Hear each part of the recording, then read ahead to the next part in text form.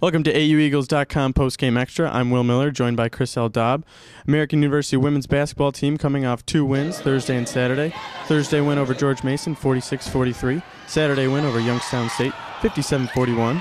In the Thursday game, Liz Lear led all scorers with 18. She had 16 in the second half, and here's what she had to say about the second half and how she was able to get good shots. At halftime, we talked and we decided that, our offense really wasn't working. We weren't attacking enough.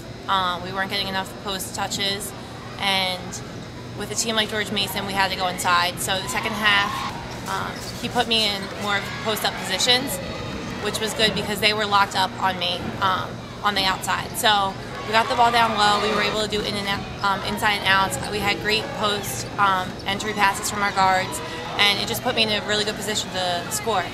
Moving on to Saturday's game, AU's team defense certainly stepped up. They limited Youngstown State's leading scorer, Brandy Brown, to just 0 points. And here's what Coach Corcoran and Alexis Dobbs had to say.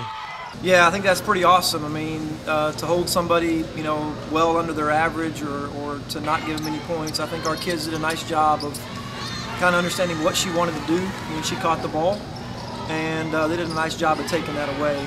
We emphasize defense every game, every practice as we come out. So really, that was our main goal. Everything starts with defense. So really, it was great to hold a single player to no points. But then again, it was a team effort. Everyone stepped up, rotated. So it was a great win. Alexis Dobbs was the leading scorer today for the American University women's basketball team. She had 14 points and 6 rebounds. Here's what Coach Corcoran had to say about her good play today. Number one, she's a good shooter. She trusts her stroke and trusts her shot, and I think that came out today.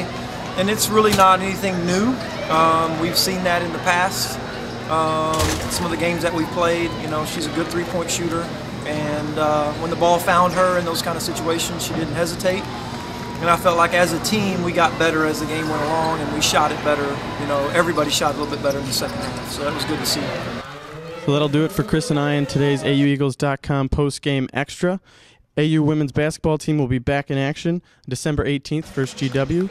Have a good day.